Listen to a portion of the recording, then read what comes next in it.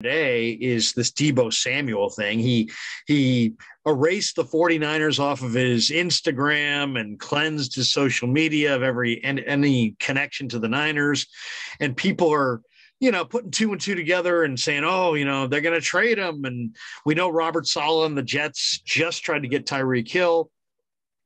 It makes sense. They're going to try to get Deebo, but I don't know what the offer would be. And I don't know if John Lynch would even answer the phone.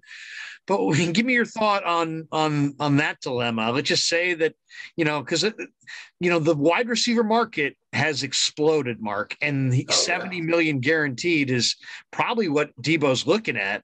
And Krueg, as you well know from being in this market, is an incredible negotiator.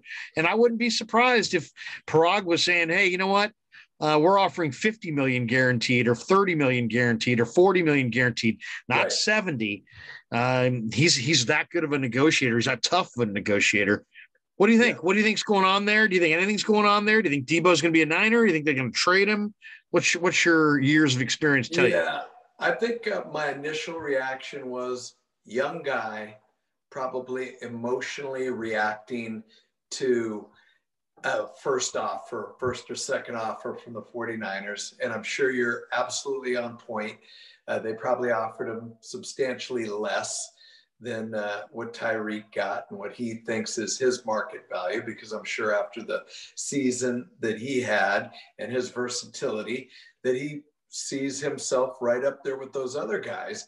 And, before maybe his agent could even get to him, he probably had that, well, screw those guys, I'm unplugging, I'm not a Niner. And you've seen it a million times, Larry. You've been around long enough to know that, a lot of times younger players have an emotional reaction. They're like, I want out of here. I can see him, calling his agent, that's BS. They don't appreciate me. I was a running back and a receiver. I was out there in, Green Bay looked like he was on his last leg, at the end of that game. But I'm gonna go ahead and say, he'll get calmed down, and I think that he'll probably get his emotions together, his agent, the people around him, his support team, calm him down, realize, this is part of the process. It's a negotiation. You're going to get a great deal. And then if it gets really ugly and he doesn't have great counsel around him, then it could get to the point where 49ers, get frustrated with him and maybe shop him a little bit. To me, that almost seems far-fetched. And gosh, Larry, how many times have we heard like these rumors, and then on talk radio and all that, we spend the cycle goes through, sure, talking about it. Then all of a sudden it's off the map and you never hear another thing about it.